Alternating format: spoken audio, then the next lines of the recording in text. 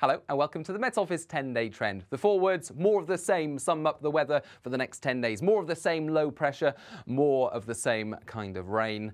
And again, it will be more of the same when it comes to temperatures, generally below average. Sometimes it's useful to look back before we look forwards. October saw this rainfall pattern across the UK. The blues show where the rainfall was well above average across a significant part of England and Wales. Scotland and Northern Ireland, meanwhile, saw average rainfall.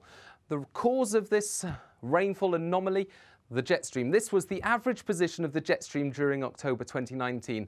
It was south shifted, and it brought areas of low pressure in from the Atlantic and directed them towards parts of England and Wales. Well, that's where we saw repeated bouts of wind and rain.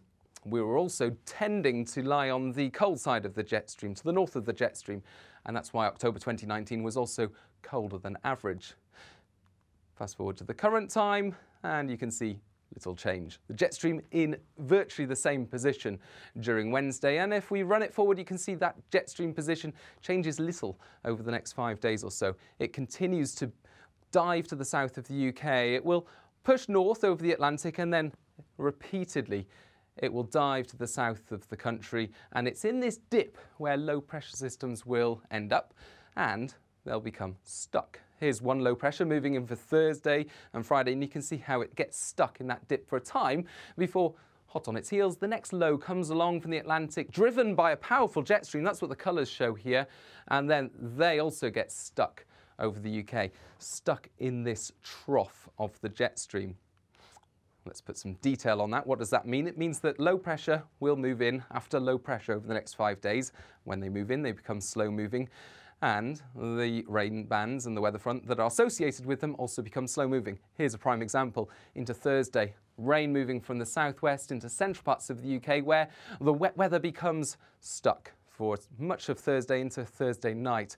Northern parts of England, North Midlands into North Wales. Some areas here could see significant amounts of rainfall. 80 mils over the hills, for example. Yellow warnings in force. Keep an eye on warnings though, because they will be updated over the next few hours and they could change. Check those warnings on the website. Further south than that, showers, blustery winds, and across the northeast of Scotland, further showers with snow falling over the tops of the hills. A little calmer on Friday. We've still got the rain first thing across northern parts of England, North Wales, but it turns more showery through the day. A lot of cloud through central areas, sunshine either side, so it's not a washout everywhere. Best of the sunshine, western Scotland, Northern Ireland, but feeling cold on Friday. Now, after that happens, through Friday night, skies clear, a widespread frost forms, and a bright start to the weekend in many central and eastern areas. Further west, well, the next system moves in quite quickly, bringing some wind and rain with it. And as that rain hits the cold air ahead of it, well, there'll be some snow over the higher ground of the north. Above 250 metres or so for the hills of Scotland during Saturday morning. That snow level rising a little through the day, but we'll also see some snow over the hills of northern England and perhaps North Wales. Otherwise, it's wet in the west, it's drier further east, skies clouding over through the day, and it will continue to feel cold.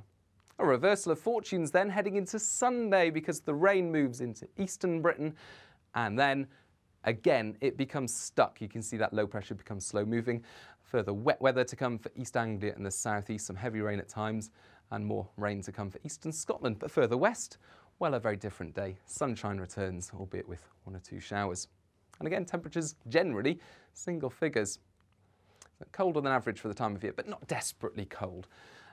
Now into the start of next week, a wet spell of weather to come on Monday as the next low pressure comes along, and once again that gets caught up into this dip of the jet stream and once again becomes stuck to bring some more unsettled weather through the early part of next week. We're not the only place seeing repeated cycles of weather.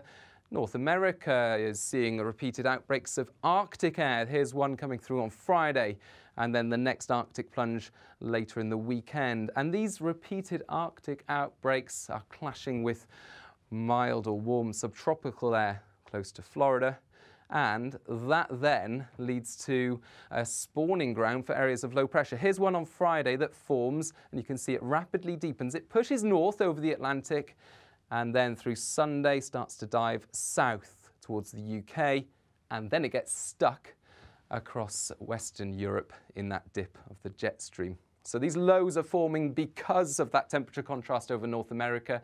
They then travel the Atlantic and get stuck over the UK through the next 10 days or so. This is a typical weather pattern for the middle of next week. Difficult to put details on it, but effectively we've still got low pressure after low pressure coming along, becoming slow moving over central parts of Europe, continuing to bring the wettest weather to parts of England and Wales, and colder than average air across much of the country with some hill snow over northern England and Scotland.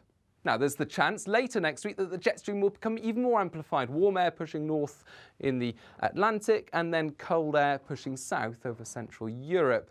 And if that happens, then these low pressure systems will become even slower moving, and we could well have a cold northerly for a time around Friday and Saturday next week. But that's a long way off. Other computer models send the next low pressure systems in quicker and keep the cold air at bay. And we're not talking about snow for the home counties or anything like that. It's not that kind of cold. It's slightly colder than average for the time of year. It will feel cold, but any rain will be falling as snow generally over northern hills. And of course, in this country, you still get drier interludes in between the bouts of wind and rain. So it's not a complete washout over the next 10 days.